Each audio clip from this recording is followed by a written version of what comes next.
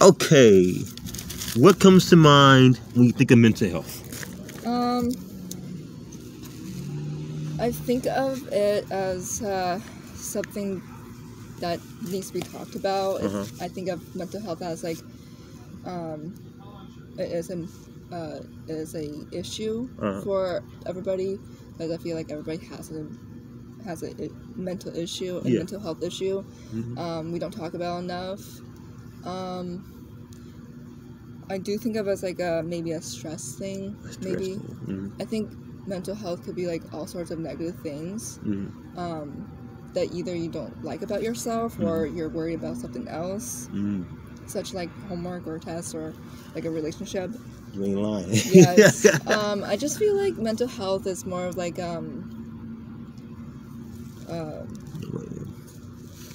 it's not a bad thing, but it definitely needs to be talked about. I definitely have mental health issues, I feel like. Talk about it. All right, so we all ears. Trust me. For example, my dad passed away over a month ago. That definitely it's okay, thank you. It definitely affected the way I am really rigorous in my schoolwork. Last year I was really on top of everything, and then when this hit, when my dad passed away, everything like changed and shifted. I only missed Wednesday of school, which I wish I missed a little bit more the rest of the week, but it's just how I just like pretended that everything was fine. Like I just wanted to move on and like pretend that I could still like be fine and still grieve for my dad, but I'm still struggling with it right now because I do lack in my discipline. How long does this need to be? Oh, it's all, I see. I'm looking at the camera, just not dying nothing like that. Yeah. So my mental health has definitely like changed. I'm trying to redirect the way I'm relaxed, and also like work around my relaxation to find different ways to do my homework and get them finished, and at the same time get good grades or lift them up to the point of just passing at that point for this semester, because this semester has been crazy. I don't quite like it. I always been around my friends most of the time, which is a good thing because I like to be around my friends, especially when I don't like to be alone at night or when I'm trying to sleep. I also, my sleep pattern is really bad too. So yeah, I mean, my mental health has been a lot lower than usual, I feel like, but at the same time, that's why I have my friends and family and the environment around me, and just sometimes just being alone in the daylight or just walking around like I was about to do. It helps with my mental health because it just makes me feel refreshed and not so crazy, I guess. So yeah. That's perfect. Yeah. That's a lot. I like that. Yeah, you natural. You made for this. You made for this. Okay. And what comes to mind when you think of self-care?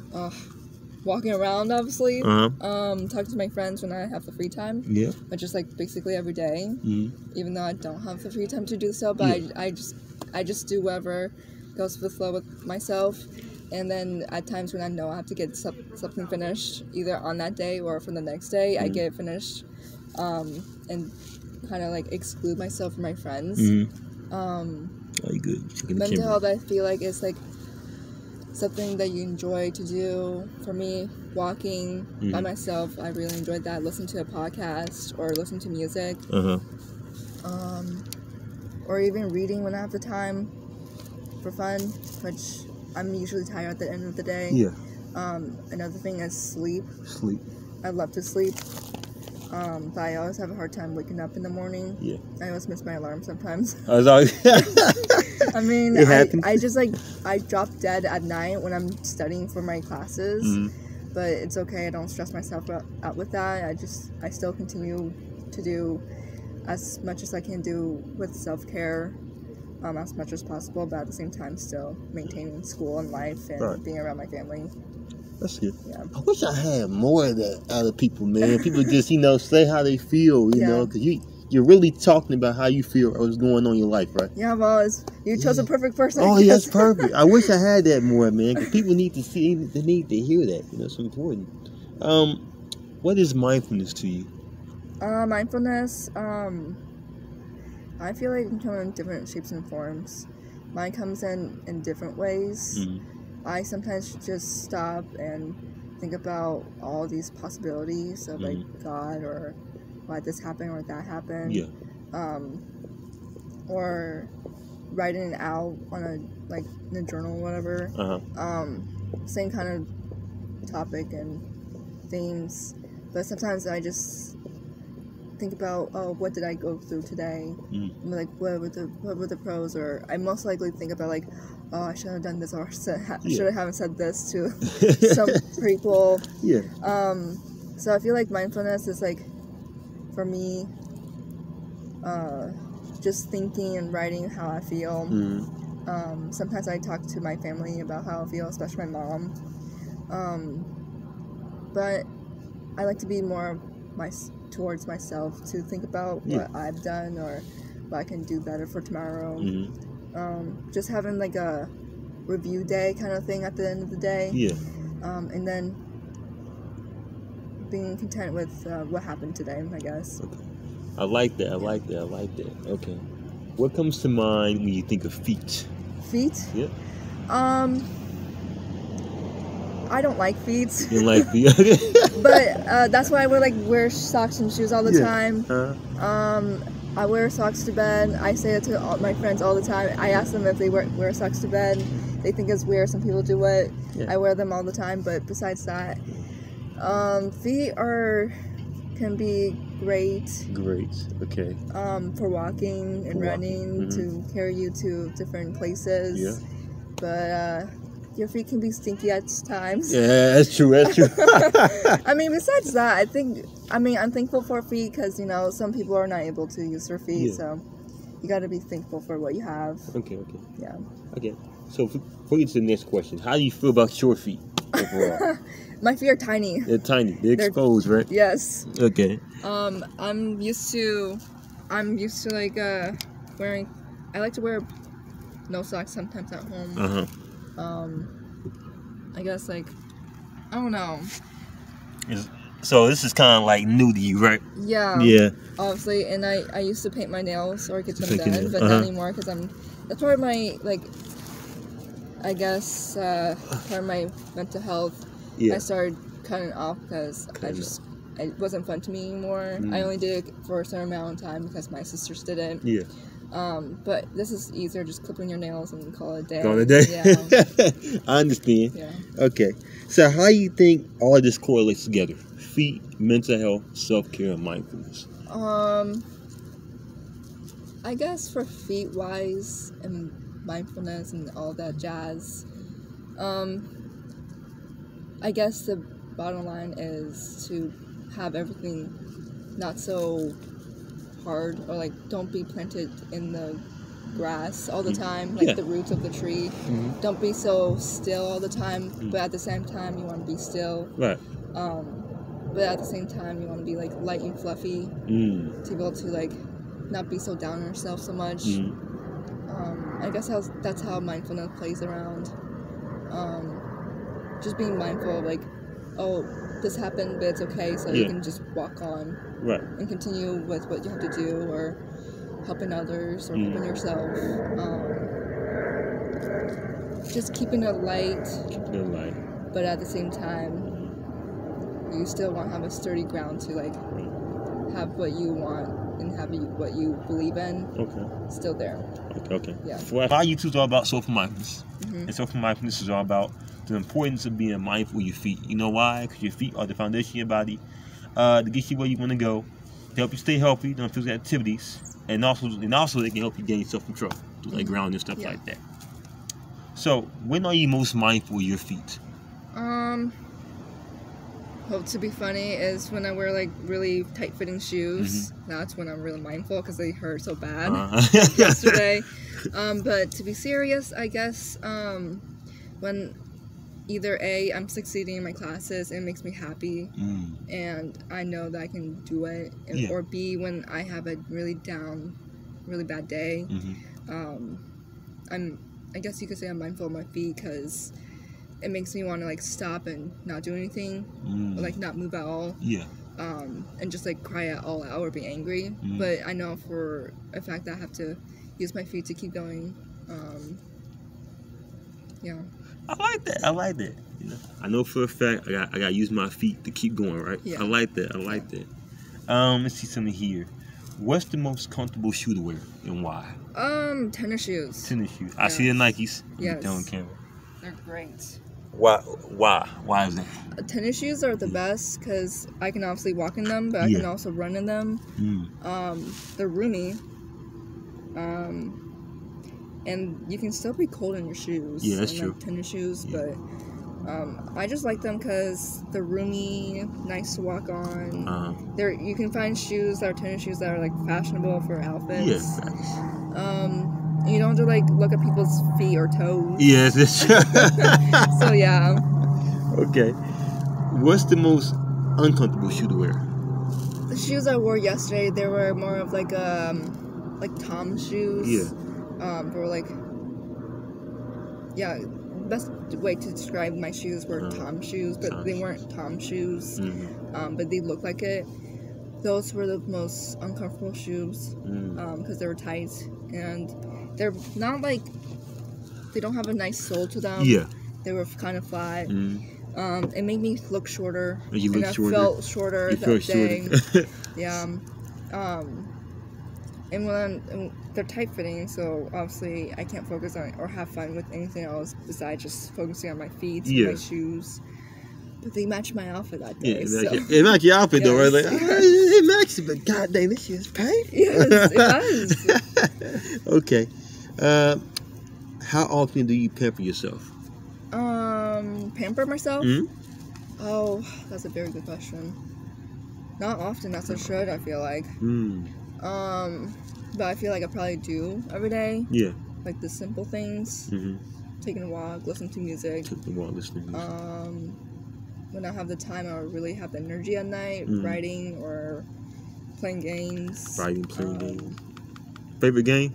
Oh, I like Stardew Valley or Mario Kart. Yeah. But I also found a new game on my computer, which you can play anywhere with the computer. It's called An Average Day at the Cat Cafe. It's pretty good. You make coffee and pancakes and whatever. So that's really relaxing. So I guess and also over the weekends, a lot of my relaxing time is with my family. But sometimes that gets overwhelming, so I like to be by myself. Especially the night times are great. I love to be by myself, but then I just get tired and don't have the time to relax the way I want to. I just black out and sleep. I understand. Okay. Let's see something here. How often do you dip your feet in warm water? Oh, like in a bathtub? Like a bucket of water? Like take a bucket of warm water and just, or for example, when you go to like a pedicure shop. Not often, at all. The only time I have my feet in warm water is when I'm showering. You showering, but not in not in the bath. In the bath. Okay. So yeah. Okay. So what it can do for you, right? It can help you calm down. It can help decrease anxiety levels, and also there's something called a foot detox. You ever heard of that? I'm never sure what it is. I think I've heard of it. Yeah. So what it does is it basically. It takes away the toxins from your body. Yeah. Is it kind of like when you dip in your feet and then blow a fish that eats away your dead skin? It's more like I think that's another way of getting the pedic. No, that's actually I'm not showing that one. I don't know. Have you seen the show Victorious or something like that on Nickelodeon? Yeah. Basically, what they do is they pour water and then they pour some type of salt in the water, and basically. When the wire turns a certain color, that means the toxins are being released from your body. Oh, that's cool. Yeah, something like that. Yeah. Nice. Do you do it? I've tried. It works. It works. Yeah, it's pretty cool. That's cool. How often do you stretch? None. None. No. I used to work out earlier in the semester, but since my grades have been slipping, I call it grounding myself until I get my grades up to the way I want it. Because when I do work out, I do warm up. I just do like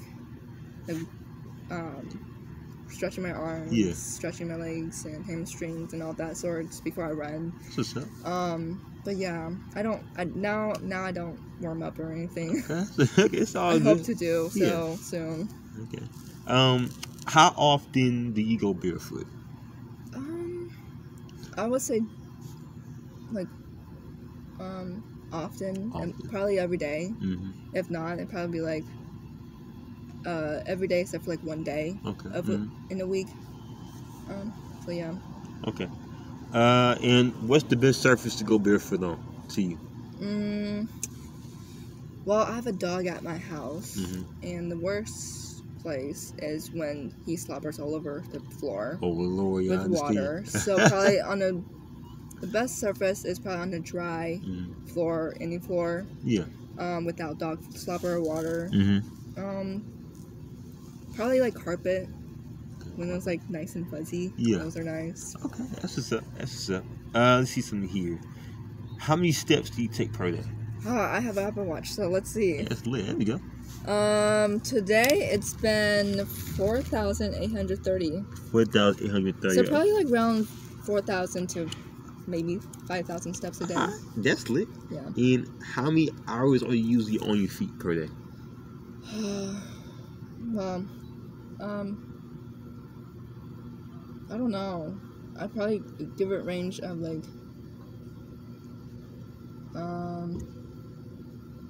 8 to like 4 to the evening, so like 10. Okay. Yeah. 8 a.m. to 10 p.m. I'm pretty much on my feet. Sheesh. Yeah. Well, most of the time I'm sitting, but like in between I'm walking. So I don't know. I don't want to do a calculation. That's all good. And how many hours do you like sit down and rest per day? Like actual rest and not doing homework? Yeah. Oh, probably like 2 hours max. That's only in the evenings. That's college life, yeah. Yeah, it really is. Sometimes I don't even get to like sit down and relax actually, or just rest, or just watch TV or nothing. Yeah. I don't watch TV that often actually. Yeah, only time I probably watch TV is with my family, which they also don't really watch TV that much. Yeah, it's all good. Okay. So during the resting periods, how often do you do a soul check? A soul check? Yeah. Oh. It's very rare. Very rare. Yes. Okay. I love those kind of soul checks. You do? Okay. Yes, they're really like nice. But sometimes I really get to the point where I'm really negative about myself. So, but they're still nice because I get to relax and actually think about like what I'm doing, who I am. If that answers the question. Oh yeah. Okay. So we got that soul check, right? Yeah. So we're gonna do a different type of soul check. A soul check is when you check the soles of your feet for other signs of health problems. Okay. So like diabetes and cancer, stuff like that. So basically, the soles of your feet give you other signs of health problems. I just said it. Nigga said that. So basically, the soul check is scanning your soles, right? Feeling for roughness or softness, finding a comfort position, grounding, feeling for the surface, and stretching. They're not soft at all. They're not soft at all. I haven't gotten to the pedicures. You got okay. You see so. So they're not. Okay, they're not. Okay. Can you just put one out right there too? Okay. Yeah.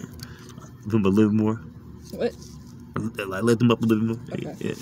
There you go. Boom. Okay. Okay. Yeah. Okay. So you said they're not. Okay. Yeah, they're. Okay. That's yeah. Okay. So you said that they felt rough. Stuff like that. Yeah, they're not like my sisters if I've touched their feet. Okay. Which I haven't in a long time, so that's probably a good thing because they'll probably think I'm weird. Okay. So I understand. Okay. Next is finding a comfort position. Okay. How you feel right now sitting like that?